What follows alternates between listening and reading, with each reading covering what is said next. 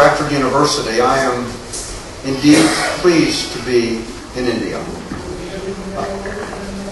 I have to admit that India found Stratford first. We have around 1,000 students from India going to school at our Falls Church campus in Virginia. The students are taking primarily courses in technology and business. Our largest program is a master's degree in software engineering. We have around 400 or 450 students in software engineering.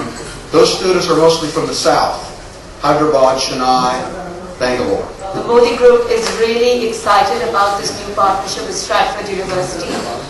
Choosing the right partner and ensuring that it meets the long-term goals of the Indian market is critical.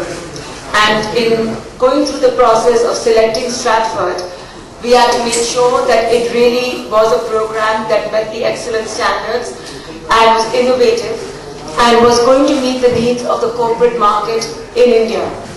Looking at Stratford and the accreditation norms, as Dr. Shurtz has stated, that they really look at two main outcomes. One is what is the placement record, and the second one is what is the retention. That means how many students that started a program actually graduated at the end of it. And lastly, they look at the outcomes. These are very ambitious, but this is just the start and the beginning of it. And we are excited to take this on in the next year.